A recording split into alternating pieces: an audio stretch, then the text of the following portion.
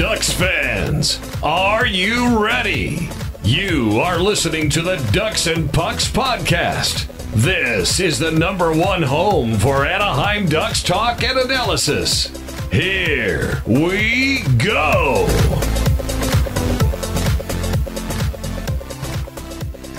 Welcome to the show. This is your host, Mike Walters, along with my co-host, Eddie Richard. And the Ducks start out the season 5-1-1, and they lost the last four. They're now 5-5-1. A lot of craziness going on. Getzlaf dropped some F-bombs. We may drop some on this show as well. We got plenty to talk about. A lot of stats we're going to talk about, fan questions as well. We're going to go over these games. But what do you think, Eddie? The Ducks started out, it seemed like okay, but now they've dropped 4 in a row. I think reality finally hit. You can't play this game. You can't play a 60-minute game just 20 minutes. You can't stand around and watch the other team skate. You can't go and chase them and be out of position. You can't let them run over your goalie. I mean, it seems like those first few games were a fluke, and even those games winning, they probably didn't deserve to win. It seems like luck was on their side. Those lucky bounces, the other team's goalie's making a mistake. But you're averaging a lot of shots per game, and I can't recall the last time our Ducks actually outshot a team. And they're close to almost 40 shots per game. It's just ridiculous. Too many shots of anything is pretty much bad. Too many shots of tequila, you're going to end up on the floor in the hospital. Too many medical shots, you're going to end up, getting more sick or something like that. Too many shots on your goalie is going to result in injuries. It's going to result burning your goalie out. You're pretty much leaving him out to dry, and you're not being that team in front of him. You're just kind of like, okay, let's just let Gibson or Miller just take all the shots, and, once we get the puck, we'll try to do something with it. But if we don't, oh well, we'll just watch the other team shoot and possibly score.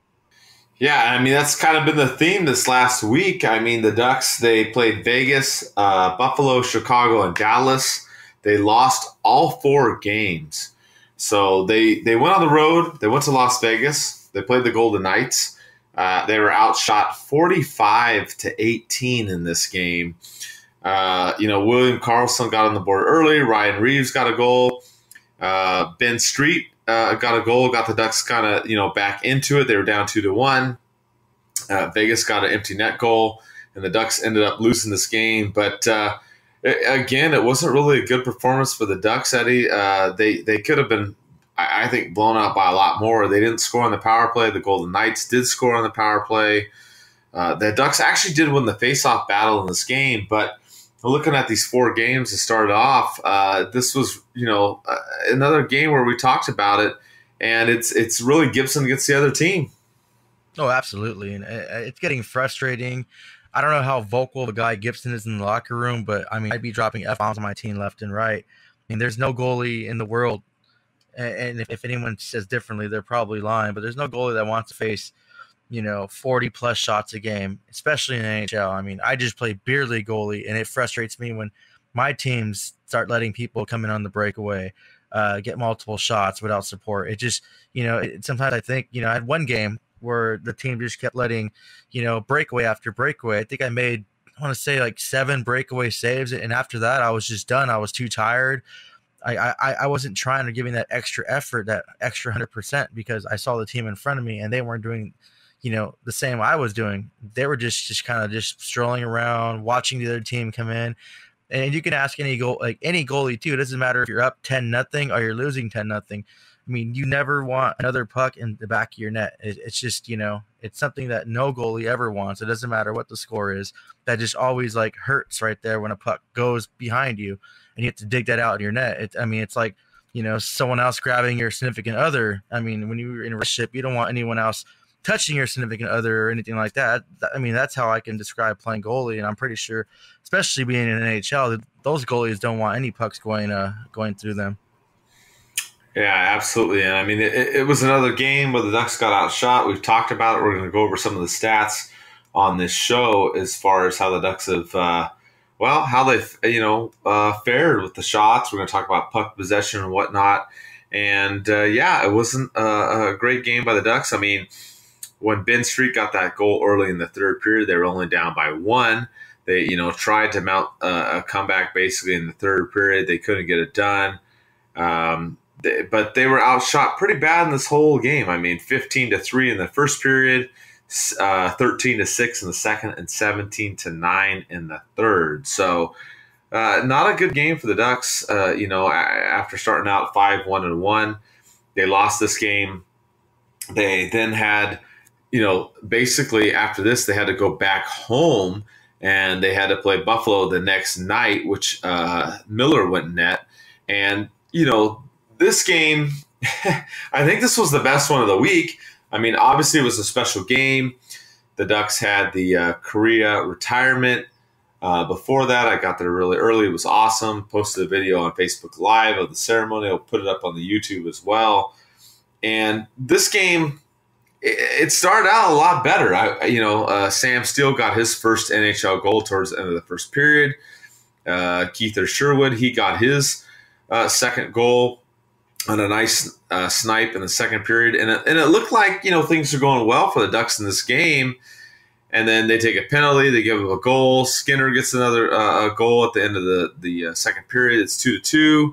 Ristolainen gets a goal in the beginning of the third period on another penalty by the Ducks. And the Ducks end up losing this one 4-2. But again, more frustration. Eddie, the Ducks got outshot 45-28.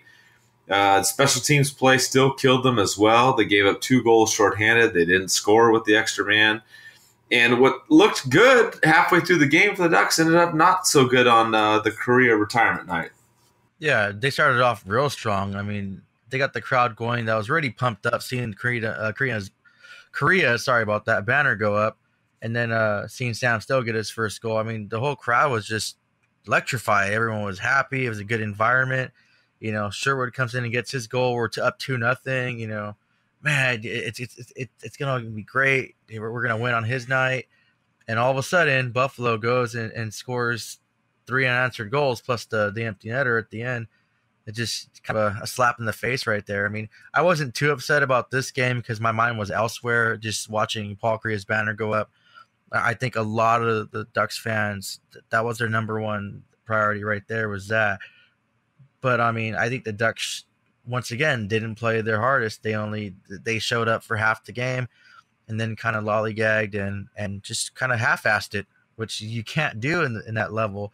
I mean, yeah, Buffalo's the last place team, but are one of the bottom tier teams that aren't expected to make it to the playoffs, but they have some firepower and they have some speed and they're not afraid to use it. And pretty much they have nothing to lose. I mean, the pressure's not on them to win. It's on the Ducks that are that playoff team that's been a contender. I mean, both teams came back to back. Buffalo played LA that night on Saturday too. So there's no excuse for the Ducks at all this game. It's just that they, once again, they played like crap and they watched Buffalo skate around them and didn't provide that support for their goalie and for the team. Yeah, I mean, I thought they did good the first 30 minutes, obviously, up 2-0. It seemed like things were going okay, and then penalty trouble came in, which is kind of a theme that we'll talk about in these 4 games. When you look at the Ducks, we have a couple more games to cover, but as far as the power play goes, in these 4 games, the Ducks did not score in the power play at all, not even one time. And they had 16 times where they were shorthanded. And they were scored on 4 out of those 16 times. So, 25% their efficiency by their opponents on the power play. So, that kind of, factored into this game. Like we said, the Ducks, it was a good night in the sense of honoring Korea, which there was a lot of emotion. It was exciting. A lot of stuff in the pregame. Seemed like the first 30 minutes that everything went good, but then after that, it kind of went down, and the Ducks ended up losing this game. So they end up going, now 5-3-1. They end up having to go on the road trip, a short one. They play Chicago and Dallas. The Ducks did get Nick Ritchie back this week. He finally signed his contract. He played in this first game against Chicago. And, this game was kind of interesting. Again, they got scored on the power play early by Brandon Saad. Rickard Rakell, who's been kind of quiet this year, got a goal. Patrick Kane answered back in the third, and then Saad got an empty net goal. But the Ducks had a chance to get a point in this game. Ryan Kessler did score late in the third period, but the refs reviewed the play. They said it was hit by a high stick, and that tying goal was taken away, so the Ducks ended up losing. It looked like the Ducks might have got a point, but kind of the same thing here, Eddie. They were outshot 38-25, and they couldn't get anything going on the power play. Oh, no, and I really think that no call on that goal, that was the right call from the refs. I mean, it's painful. I wanted it to be a goal, but after seeing that on multiple angles and slow-mo, I mean, that was the right call. It did go in off the high stick. But, man, I mean, if we would have scored that probably would have been the game changer for us. We could have went into overtime and at least got a point. But, once again, we let a struggling team come in and take advantage of us. I mean, we made Chicago look like a superstar team right there. And they're not that caliber team anymore. And I just don't know what happened. We just kind of let it go. I mean, I'm glad Raquel finally got another goal. He's still yet to score in 5-on-5. I think he got a power play goal, was his first one, and this one was a 4-on-4. Great goal, beautiful goal, and I thought that was going to be the game changer too, right there. Okay, Raquel just scored, bam, he's going to start heating up. But I mean, he really needs to step up. He's one of our top players, and he's not really producing. It's only 2 goals so far. Like something needs to happen. He needs to pull his head out of his butt and start producing those numbers and getting him up there. And especially when we're letting all these shots go in. If we're going to let all these shots go in, we have to change our possession time and get that puck more and put more pucks in the net, make those shots count. I mean, if we're going to let the shots keep, increasing, we might as well just try to outscore them. I mean, I feel sorry for the goalies, but it seems like the Ducks aren't really willing to change at this point. Yeah, I mean, it's a good point. It's been Gibson against the other team so far. And early on, like we said, the Ducks were able to, win some of those games. They were 5-1-1. It seemed like things were at least okay. But in these last couple games here, you keep giving up this many chances. And we've got some crazy stats to talk about. We'll talk about it after this Dallas game that comes up here too. But the stats aren't good. You look at the numbers and everything. The Ducks are 500, which isn't the end of the world. It's not panic mode yet. But you look at the way things have gone. It hasn't gone the Ducks' favor. I mean, Gibson has really stolen some of the games, and that's why they were, doing so well to begin the season. But now it's kind of reared its ugly head, and we saw this again too. The Ducks went into Dallas again. I don't know why, but in the weird bit of scheduling, they had 2 games against the Stars in Texas, and I hate to get upset or sound like a broken record, but the Ducks had a bad second period again against Dallas. They got down 2-1 in the first period. Then they gave up 3 goals in the second period in this one. They ended up losing this game 5-2, and they were outshot 41-25. They got burned in the second period earlier in the season where they gave up 4 goals. In this one, they gave up 3 goals. And, it just was a bad game, Eddie. I mean, a lot didn't go right for Anaheim in this one. Oh, no, and I'm not going to keep repeating myself either, because I think the last 2 games I talked about kind of, flood over to this one. So I'm not going to go ahead and beat a dead horse, or I should say beat a dead duck. But so I'll talk about something positive I noticed from this game. I like the physicality the Ducks came in with. They had 27 hits, and they just showed something like they had last season. That team, don't get in front of my goalie, and taking those shots. I loved it. Like I watched, I rewatched the game because I had to miss, the live game, but I rewatched it, and it was just that fire and passion was there. It just, the play wasn't. And it was good to see them, dropping the gloves, jostling after the whistles. It shows that, they really wanted to be there, but just their lack of playing that 60 minutes. I think the Ducks are lacking that grit play, that real hockey, physical, hard hitting, drop the gloves to energize your team mentality this season. And I know the league's getting watered down with that, which is unfortunate, because that's the integrity of the game. That's real hockey. But I liked what I saw from the Ducks. Richie was over there throwing his body around. Kessler, I mean, even Gibson got into it, not letting people getting in front of him. I know Brett Ritchie, at first, I think the first period, he was right in front of Gibson and like borderline touching him. And at first, the Ducks didn't do anything. But after that, go figure, when I go play my beer league game and go, listen to the game, second period, all hell breaks loose. I'm like, man, I wanted to pull over and just throw my Sling TV on my phone, just watch the game, middle of the street. But I mean, that's one good thing I can say about the Ducks. They brought that physicality back, and they need to start playing like that more often. It's going to prevent teams from trying to take liberties at your goalie or try to take runs at other players too. Yeah, I agree. I think that first game against Dallas, the Ducks really let the Stars run them over. They got way too much in Gibson's face. I think in the second game, even though the Ducks lost, I agree with you. I liked, the intensity that I saw from them. Richie was going at it. You saw Gibson get into it too as well. And all kinds of different stuff was going on there. You had Ben. He was barking at Shin from the bench. I don't know why. Maybe he was asking what he wanted to eat for dinner later that night. I have no idea. But Ben was being a punk in that game. But, they outplayed the Ducks. It is what it is in that game. And they were, going at it. I did like the fact that the Ducks got mad, though, and actually fought back. I felt like in that first game against Dallas, they didn't do enough of that. So they did that in this game. Unfortunately, Nick Ritchie wasn't able to finish this game. His contract dispute, all that got taken care of. He played in the game against Chicago. He plays in this game against Dallas. We posted the video where Ben checked him into the boards late in the second period, and Ritchie never came back from that. He has an upper body injury, and, we don't know if he's going to play in this game coming up here against San Jose, but he's now out too, adding to the laundry list of all kinds of injuries, which we'll get to that later in the show as well. But one thing I did like, Eddie, was Ryan Getzlaf's response after the game. Eric Stevens wrote, one of his articles in The Athletic, and the captain was pretty upset. Getzlaf finally also coming back the last couple games. He'd been out for a little bit.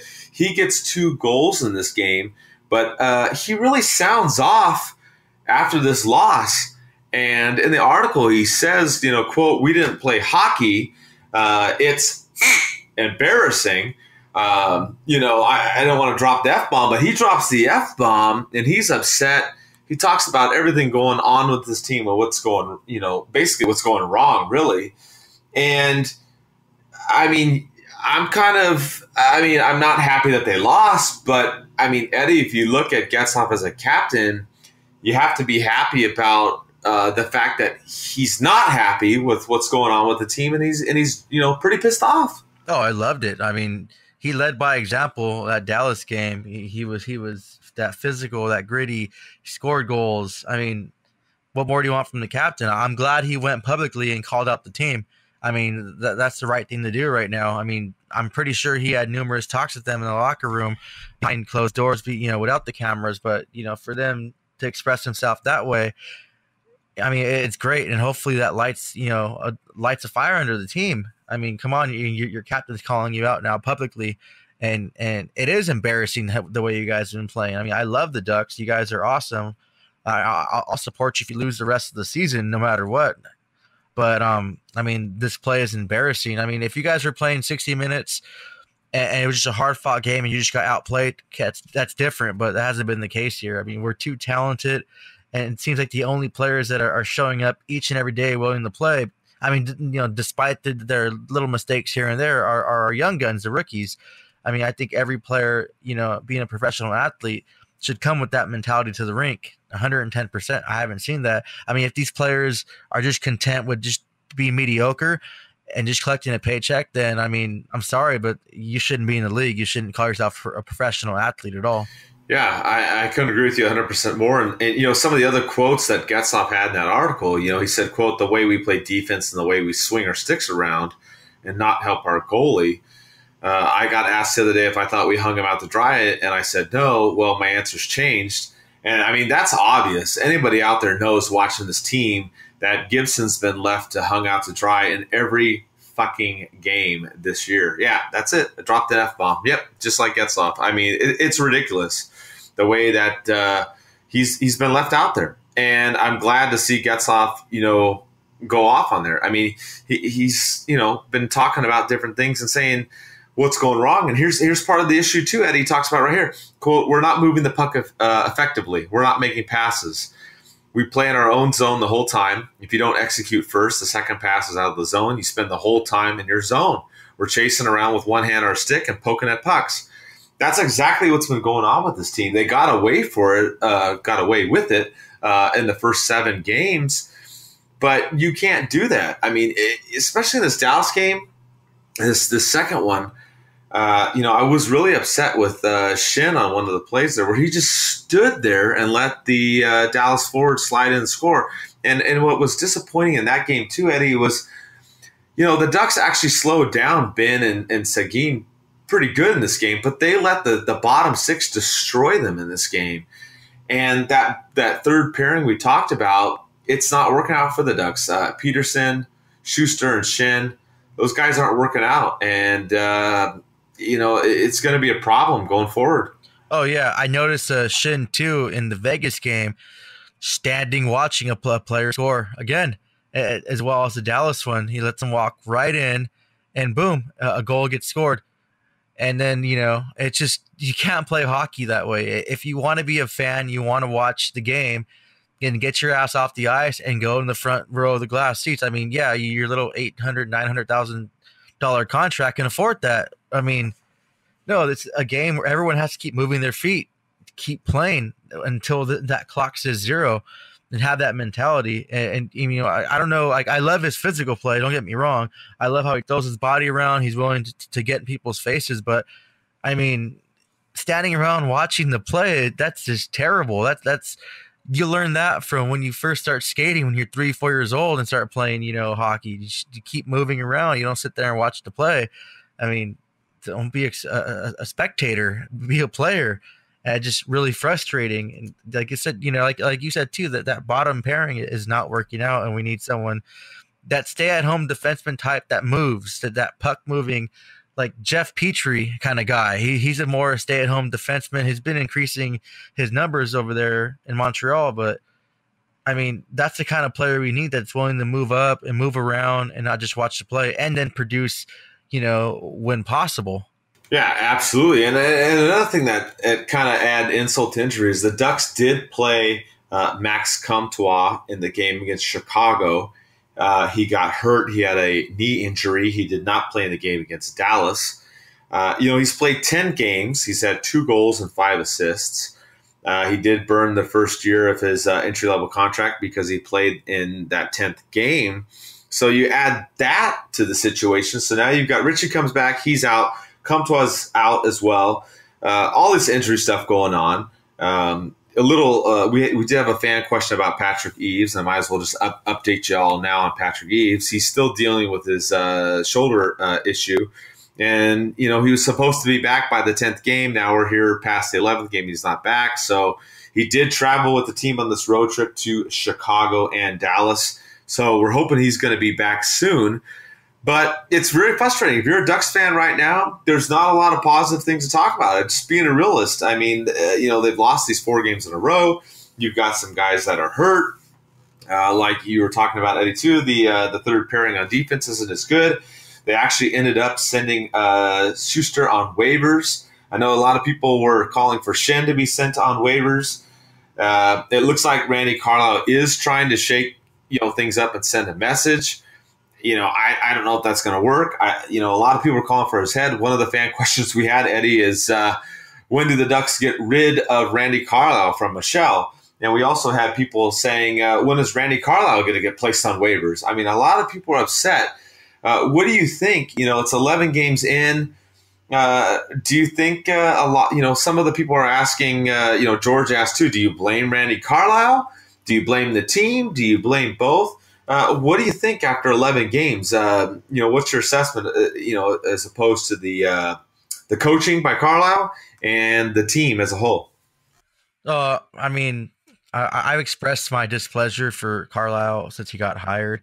And also Robert at GT350RK asked a similar question regarding when the Ducks need to make a coaching change. My analogy is you break up with a boyfriend and girlfriend or whatever, whoever you want to date for a reason, and then going back is going to be good short term, but all those issues that you broke up with that person for are going to just rise again.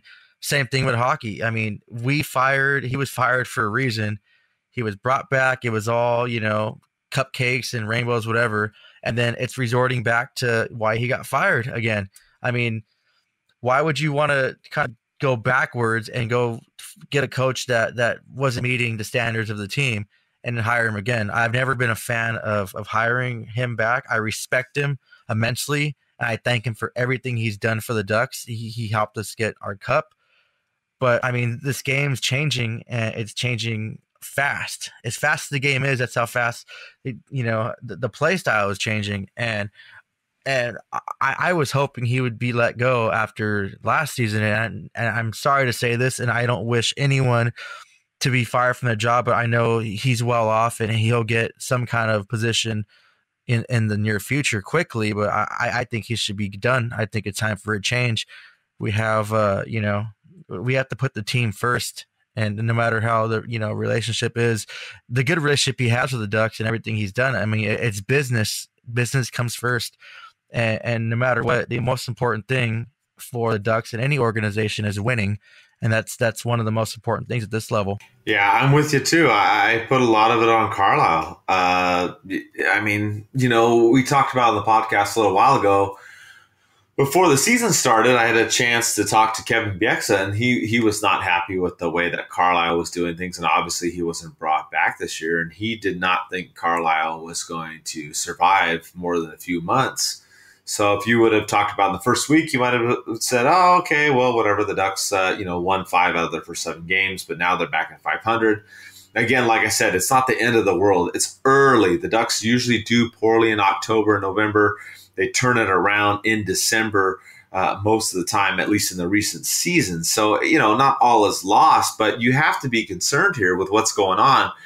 I think one of the things maybe, Eddie, you can talk about is this team has had a lot of injuries. A lot of young players are on this team. Now, the thing with, at least on the offense, to me, a majority of the problem with this team is the lack of a forecheck, the lack of the puck possession. We'll talk about some of those stats and whatnot too on the show, but you have all these rookies playing, you have different lines, different players. What do you think as far as a lack of chemistry on this team with the forward units? Do you think that is concern? I mean, chemistry is something that doesn't always happen overnight. We had the career retirement game. They talked about Steve Ruchin and Paul Kariya and Teemu all together on one line and how well they played all that time. But with this team, you look at what's going on with these guys, and you've got a lot of young players in there. You're moving people around. I think part of the problem, too, is a lack of chemistry for the Ducks on offense. Oh, yeah, I agree, too. I mean, I hate being moved lines away from a person I like to play with. I have set lines and set things I like to do, and when things get deviated from that, I hate it. I mean, in ice, it happens a lot more. I play a lot more roller now. It's convenient for me. But in ice, you get moved around a lot. I used to hate that. I used to always like playing with my line mate because I knew him the best. He knew me the best. And same with the Ducks and the pros. They have people that they hang out with, that they have that chemistry with on and off the ice, that, it's kind of sucks when you're playing with someone, you're hanging out with them, and then boom, they're moved to line 3 and you have, a brand new guy on your first line. Now you have to kind of adjust to him and play to his style and play to that. It just, it gets annoying. And that's part Carlisle's fault as well, because he loves shuffling lines. I mean, he's just, like throw spaghetti at the wall. I guess you use that. Just whatever line's going to work right there. I mean, it's not all Carlisle's fault. And I know people always say that too. Like I've read a lot of comments on people saying how it's not the coach's fault. The players take responsibility. At this level, at this time, it's everyone's fault. Everyone on that ice, even the guys in the press box that are just practicing more than they're playing. I mean, everyone's to blame right now when the Ducks are at this level. The assistant coaches, the people in the background too, for not saying anything different. Like, hey, we should change up the process. But as far as shakeups too, I think you mentioned that earlier.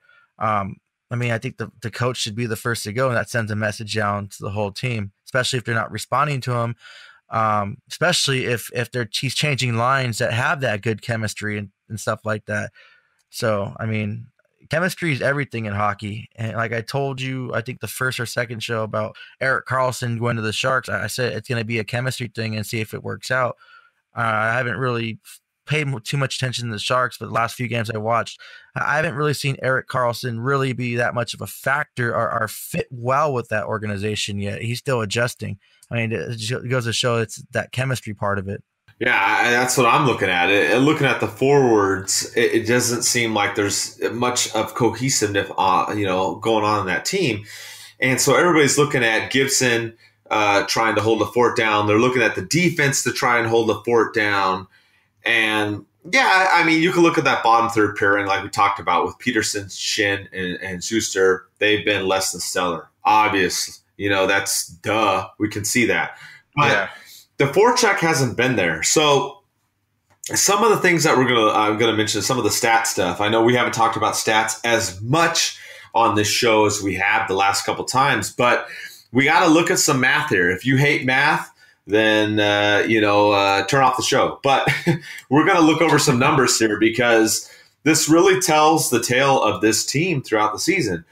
One of the stats we'll look at is the shots for and the shots against. So through these 11 games, the Ducks have averaged 24 shots on goal. That is a league worst. And against, they've given up 38.2, also a league worst. So, I mean, this is reality here. I'm a homer. I love my Ducks, but I got to tell you what's going on with this team, and it's terrible. So you look at the shots for and the shots against, not so hot, obviously, the worst in both categories. Well, then you look at some puck possession stuff, and there's a whole bunch of stats out there. I'll go over just one of the main ones, the Corsi stat. If you're unfamiliar with that stat, it talks about the shots on goal. It also talks about the missed shots, the block shots, and then it takes those all together, what your team has, basically the attempts, as what you will, of shots on goal against what they've been giving up. So obviously, if it's 38.2 against and 24 4, it's going to be a bad number. Yes, it is. The Ducks are at 40.77% on the Corsi 4, which is, again, the league worst. So you're looking at this team through the 11 games. The other team has the puck, based upon those stats, almost 60%, almost, close to 2/3 of the time. How can you expect to win all these games and rely on Gibson in the defense to try and to win you these battles? And the Ducks have done okay. I mean, they're 5-5-1. It's not like, they've lost 10 of the 11 games. They're actually a 500 team. So it's miraculous, I guess, if you want to look at the silver lining of these stats. And they're giving up a lot of shots. They're not generating as many shots, but they're still hanging in there. They're still 500. Obviously, it's not where we want to be. But some things have got to change. And I think a lot of it is what Eddie touched on. It's about the chemistry. And I really think it's the forward lines. You're looking at different things going on here, and it's not working out. Obviously, Eves has been out for a while. We saw Silverberg go out, and he was doing amazing. He had 3 goals early on in the season. That hurt the team as well. They get back Getzlaf. They get back Kessler. All these things that are going on, it's tough. And I think if the Ducks can get some kind of chemistry and some kind of consistency down and sustain a decent forecheck, then they can turn some of these stats around. Part of the problems too, Eddie, is their passing. You watch some of these games, they're maybe able to do one pass, but then after that, the second pass is either a turnover or they end up doing the dump thing like Carlyle likes, the dump and chase thing, and that doesn't work as well. So to me, there's a whole lot of stuff going on here. Obviously, it's the shots, but it's the passes too, and the ability to get that puck in the other team's zone when the Ducks have it, and they're just not doing it effectively. Oh, I 100% agree. Great stats, and that answers on Twitter at Miss Low Nicole's question about how come the Ducks aren't starting as strong. I mean, those stats say it all. I mean, yeah, our record shouldn't be the record it is right now, and I'm glad that we have the record we do. And like you said, it's not full panic mode yet. I still think, and I know the Ducks are going to make the playoffs, but we need something significantly to change. We need to start taking all the stats and all the games that we didn't play well, no matter the games we've won, even the games we didn't play well, we have to learn from that mistake and build from it. I mean, if you're not going to learn from your mistake and you're just not going to move forward and you're not going to have success. I mean, we have San Jose, Philadelphia, and the Rangers coming up the next 3 games, and those are going to be kind of tough. I mean, yeah, I know New York is going through their stuff too, but I mean, they still have, that firepower, and they're a little more of a speedy team too. So, I mean, it all goes with just adapting and changing. Yeah, and I mean, another thing to look at too is the way the schedule has gone. So if you look at these first couple weeks here, the Ducks have only been at home for 4 games, and they've been on the road for 7 games. So, I mean, does that factor into it? Sure, that may play into it too. You look at the month of November, as you talked about, they got San Jose, Philadelphia, and New York at home. And then after that, I mean, most of the month of November, the Ducks are at home. I mean, they've got Columbus at home. They've got the Kings away. Then they've got Calgary, Minnesota, Nashville, and they're awesome banners, by the way. They have Vegas on the road. And then they come home again, Toronto, Colorado, Vancouver, the Oilers. So they have this stretch here where they have a lot of games at home coming up here before they then, go on a road trip at the end of the month. So, I mean, that may factor into it too. So, I mean, not all is lost. I mean, yeah, you look at the puck possession stats, the shots on goal, they're not doing as well as, we had hoped. Another issue too has been the faceoff circle, Eddie. The Ducks are 47.3% and winning faceoffs. So they're losing more faceoffs than they're winning. That's 27th in the league. So not last, but close to last. So that's another issue that, the Ducks have had trying to win those battles. And if you're not winning the puck right off the faceoffs and you're not controlling the play, that's going to affect your puck possession numbers as well. Another issue that you have to look at too, especially in these last 4 games, is the special teams play. If you look at the Ducks on the power play in these last 4 games, they had 11 opportunities. They did not score 1 time on the power play. They were 0 for 11. You look at the opponents had 16 power plays.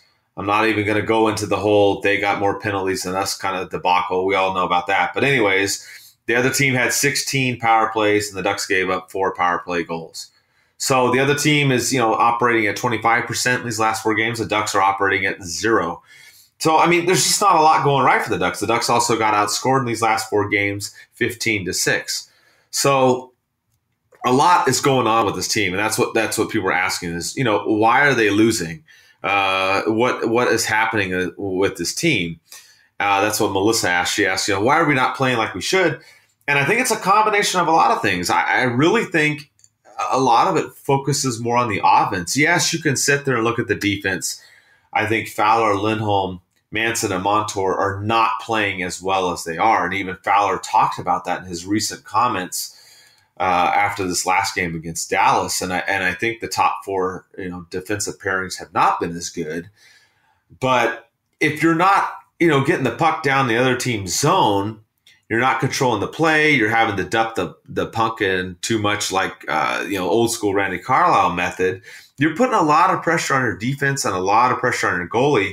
And I just don't think it's a fair situation. You can sit there and point the finger, probably at Schuster and Shen. Obviously, they've been making some mistakes. But for the Ducks top 4 and Gibson, I think a lot has been put on them unnecessarily, Eddie, in these first 11 games. Oh, yeah, definitely. I couldn't agree more with you on that. You mentioned Gibson, too. I still feel bad for him. And I was one of the people that wasn't a Gibson fan for a few seasons, so I'm glad I can admit that I'm wrong about him. And I think he's an outstanding goalie now. And I got to meet him a few times, and his attitude changed. And he was just, more friendlier, professional with fans and things like that. I just feel bad for him. And I mean, you can't put it all on the defense. Yeah, they have a responsibility to, pretty much protect their goalie and create chances. But I mean, when you don't have possession of the puck and I mean, all the stats that you're reading off too, I mean, on paper, I mean, that it makes sense why the Ducks are on this losing streak now. I mean, I like the Ducks are willing to admit their mistakes and call themselves out. But I mean, talk is cheap. Actions speak louder than words. Like, stop saying stuff and go out there and do it, and go out there and practice that extra harder.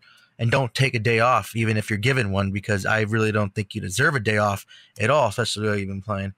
I mean, that's just my personal opinion, though. Yeah, and I think, part of it too that they talked about in the defense is, like we said, I wouldn't put it all in defense, but if you're looking at how they're playing and whatnot, when the other team has the puck, if you notice with the Ducks, there's a lot of standing around on defense. They've got one hand on the stick.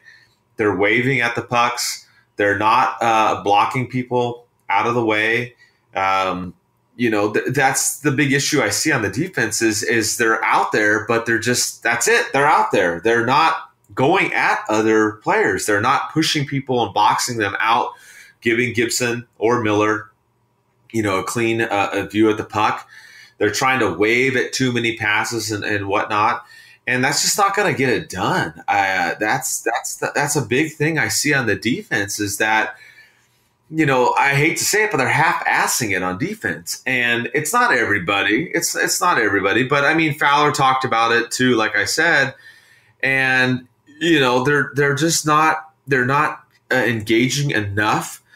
And I think part of it too is they're not getting the puck out of the zone. That's the problem. They're not going at people hard enough, but then when they are getting the puck, they're not getting that outlet pass. They're not getting back the other way. They're not getting that transition game going. And that's another part for this team that's been tough. So the Ducks do have a lot to work on. I'm not saying it's the end of the world. I'm not trying to be all gloom and doom. They are 5-5-1. They're still 500. I'm still happy with where the Ducks are at. Yeah, they lost 4 games in a row. Should I be a little concerned? Should you be a little concerned? Absolutely, of course. But given all the stuff that's gone on, the way things have gone against this team, you still have to look a little bit at the positive. They're 5-5-1. They've played 7 of the 11 games on the road. They've had all kinds of injuries. They've got all these rookies in here that haven't played. The chemistry is all screwed up.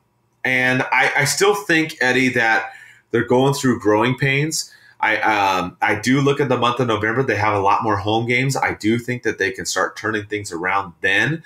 I think if they can get Silverberg back, that's going to help a lot too. If they get Eves back, which like we said, he's still dealing with his shoulder injuries. They're still dealing with that. Hopefully Comtois not out for a while. He was one of the Ducks' best players so far early in the season. He had 7 points in 10 games. I mean, it's been remarkable for him. I think I still look at this team and I still have hope. Obviously we're pointing out the stats and pointing out the things that are going wrong with this team just to kind of show why they've lost 4 in a row. But I still have faith in this team. And, one of the things, one of our writers, Adam Tenenbaum, said, Eddie, you'll probably laugh, is he said, hashtag, at least we're not the Kings. So, if you want to look at something, I mean, we aren't as bad as LA, thankfully. But, yeah, there's a lot of issues with this team. There's a lot of stuff going on. We aren't really surprised by that, though. We knew that players were going to be out going into the season. We knew a bunch of rookies were going to come in and have to play and figure this out. I think Gibson has played outstanding, through all this mess and kept this team together. So there's a lot going on with this team, a lot. And unfortunately, it has been negative. Some of the stuff we've been talking about, going over the stats and what's happening as far as the way this team's going. But I think if they can get some of these players back and they can get the forward lines at least in some kind of cohesive manner, I think that's the key. Really, to me, that's how this team's going to turn it around. Is doing all these shuffles with the forward lines isn't going to work. You've got to get the guys together who you think are going to work well. And I really think that's a big key. I mean, obviously the defense hasn't been perfect, but I mean, when the other teams had the puck, 60% of the time in your zone, I don't care who you have on your blue line, you're not going to be able to stop the other team all the time, Eddie. Oh, no, not at all. That's just, I mean, you can see it game in, game out. And I think you're right. We have to get our lines back together. We're going to have a lot of people injured. Once they come back, it's going to have a positive influence on the Ducks. When Nick Ritchie came back, and I know a lot of us, including myself, were like, maybe he shouldn't come back. The team's doing well without him. But, I mean, when he came back, he made his presence known, that front net presence, his body, throwing around. And that really it seemed to spark the Ducks and play that mentality as well, especially come the game against Dallas. Because after that goal Getzlaf scored, Richie right away. I think it was Richie the one that pushed one of the Dallas players out of the way and started that whole scramble in front of the net. I mean, that's kind of things we need. Other teams need to know that we're not going to let you just skate around and come in. And you mentioned defensive forward. I wanted to touch on. I mean, defense needs to body up more, throw their body around, let other players know they can't just come in the puck, come in our zone, skating like nothing, because we're just going to sit there and watch them and go around us. No, Manson, you're a big boy. You know how to hit. Lindholm, big boy. If you guys all know how to hit and put the body on people. I'm not saying go and take their heads off. I'm just saying put body on them. Let them know that if they come close to the net, they're going to get hit. If they're against that boards and they have the puck, you're going to take a run at them and they're going to get hit. It makes them react faster with the puck and not just kind of like, hey, well, no one's really touching us. We're just going to set up a good play and then boom, score on an impossible chance for Gibson to save. I think that factors in too as well. Yeah, I agree with you. I mean, that's, we had Thomas. He's been writing the articles after every 10 games this season like he has in the past. He goes over and he looks at everything. And, one of the disappointments he talked about in his article, if you didn't read it, was Josh Manson and not laying the body on people as much. And it's true. I mean, if you look at the Ducks' top four, you have Montour, Fowler, Lindholm, and Manson. Manson is the big boy of those four. And you know how much I love Josh Manson, but he hasn't been playing as big as he usually is. Lindholm hasn't either. So the Ducks got some stuff that they've got to figure out. They got to work out some kinks all around. I mean, it's going to be tough. I still think that this team is a playoff team. I think they're going through some growing pains now. Obviously, like we talked about, young players in there and players out. So we'll see what happens in the month of November. Like we said, they've got a stretch here, 4 weeks coming up. Most of the games are at home, so I would look for them to turn it around. So it's not all gloom and doom, but yeah, there are some issues. Obviously, as a lot of you asked us some questions, I've seen people blowing up stuff on Twitter. And yeah, if you're talking about Randy Carlyle, is he on a hot seat? Absolutely. I couldn't agree with you more. So, we'll look at what happens in the coming weeks. But Eddie, I know there's some league news too you wanted to cover as well, before we wrap up the show. So, what's going on in the NHL that you wanted to talk about? Yeah, legendary elite beer league goalie Scott Foster has been invited back to the Blackhawks organization to fill in for some optional practices over there. So it's good to see him being a sensation, coming in last season. It's good to see him being able to practice with the team and things like that when they need that extra goalie and for those optional skates. Also, I want to express my condolences to former Islanders GM Charles Wang, who passed away. From what I read, he did a lot for the organization, so that's a loss for words right there.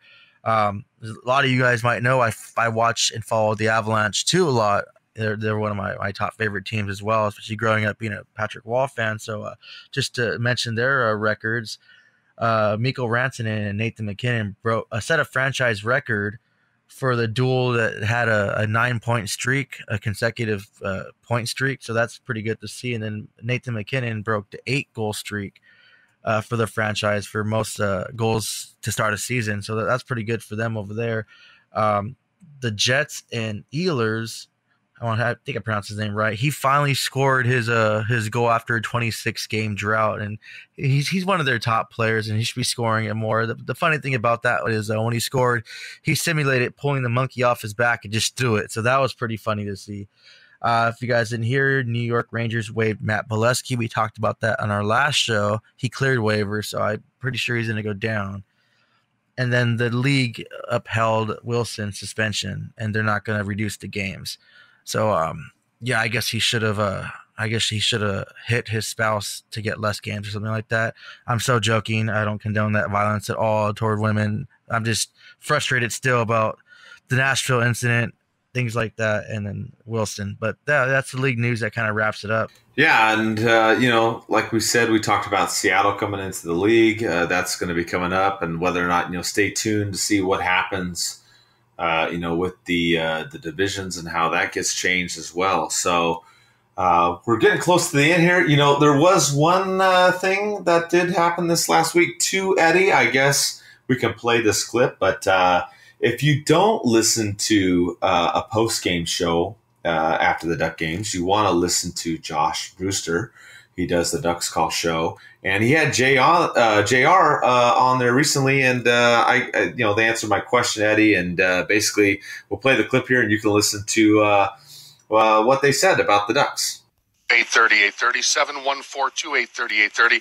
You're listening to Duck Calls presented by New Method Wellness with my very special guest, Jeremy Roenick. Let's go to Mike from Anaheim. Hello, Mike. Hey, how's it going, guys? Good. How you doing? Good. I just had a quick question for JR. It seemed like, back in the day when you played against Anaheim, you always got up for, playing the Ducks, just like Dallas got up for playing, the Ducks tonight, too. Is there any teams out there that when you played, you really felt like you had a little bit of extra, maybe momentum or, anything when you played against certain teams? That's a good question. Yeah, Mike, 100%. And I think it depends on where you play, because once you go to a team, you ingrain yourself in kind of the history of that team, right? So I think when I got to Arizona in '96, Anaheim was a new team, and we needed somebody to really gravitate to become a rival and build a rival for. So when I was in Arizona with the Phoenix Coyotes, what it was called at the time, we played the Ducks quite often, and then in the playoffs a couple times. So that hatred became very, very dominant in my life. So even when I went to San Jose, I've had that hatred and I've had that respect, but that competitive level. I mean, my last year of my career, and I'll tell you that the last, it'll stick with me for the rest of my life. We're the number one team in the National Hockey League in the San Jose Sharks, and we lose in the first round to Anaheim on an unbelievable display by some of their top players, and I got ousted by the Anaheim Ducks, the last team I ever played against. So it's you find your teams that have their rivals. In Chicago, it was St. Louis, it was Detroit. In Philadelphia, it was the Devils, it was the Rangers, and you find your way to get ingrained in those in that history lesson that makes you even more excited to play those games. Hey, Mike, you got anything else for me tonight before I let you go? That was a good one.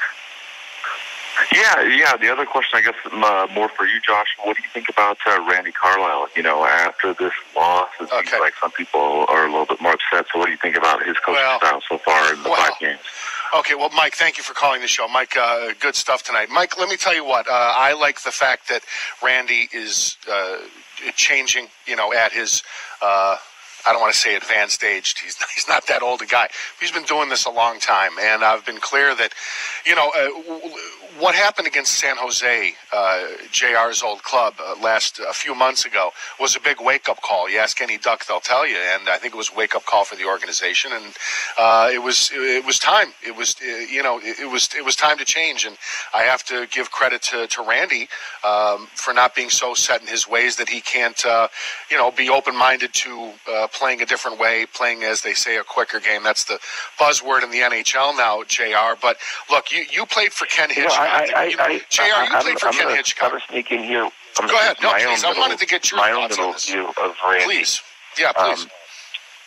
Randy did an amazing job in Anaheim in his first stint, but he was known as a hard ass. He was known as someone who was going to get in your face. He was known as a tough coach to play for.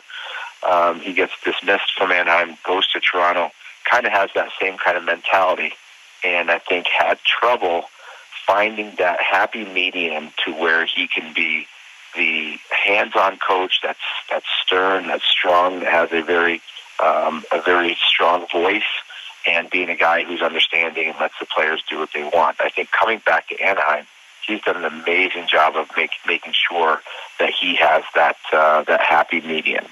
And I think he's a tremendous coach and a guy that knows how to get it done. I played against him as a player and played against him as a coach. And I'll tell you what, his players like to play for him, and it makes it really hard for a player to play against players that like to play for their coach. So I think he's done a great job in his whole maturation of being a coach.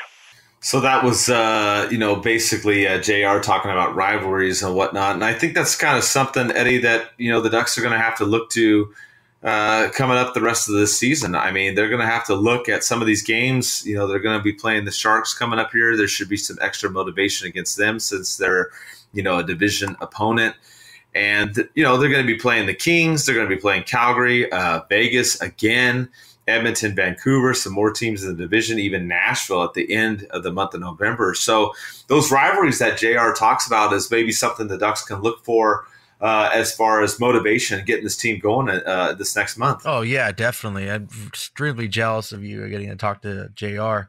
He's one of my favorites. If you guys haven't checked out his book, I'd suggest you check that out. I read it twice. He's one of the most outspoken and honest players in the game. So it's good to, it's good that you got to talk to him and things like that. He got to, mention his hatred for the Ducks coming in. That's always cool. I mean, knowing that he hates the Ducks, but no, I mean, he's a good fan. He mentioned too in his interview that, he's a big fan of Raquel and Coste as well. So, I mean, we have some big games coming up. I know San Jose is going to want their win back against us. And I know we definitely want to keep the train rolling on beating San Jose, especially after that sweep. We have to make up for that. So it's going to be a fun few weeks, and hopefully November we'll have more to be thankful for than our losing streak right now. I don't know if I know October 31st is coming and it's Halloween and we want to dress up as losers, so we just want to lose intentionally to beat the Kings. But I don't know. I mean, if you guys want to do that, go ahead. You guys can dress up as losers and be the Kings for Halloween. But then come November, let's be thankful for all the wins we're going to get and all the extra pounds we're going to eat from whatever we eat come Thanksgiving. Yeah, absolutely. And, we gave away tickets to the Korea game this last week. We're giving away tickets to the Scott Nieder retirement game. Obviously, that's coming up in February to our Patreon members. So www.patreon.com/DucksNPucks. You can go on there. We're also going to give away a Scott Niedermayer used stick by him, obviously. So look for that. We're doing all kinds of other giveaways as well. So check out those. Thank you to everybody that's signed on there as well. And we'll have some other goodies for you throughout the season. So with that, we'll be back in a week. And let's go Ducks.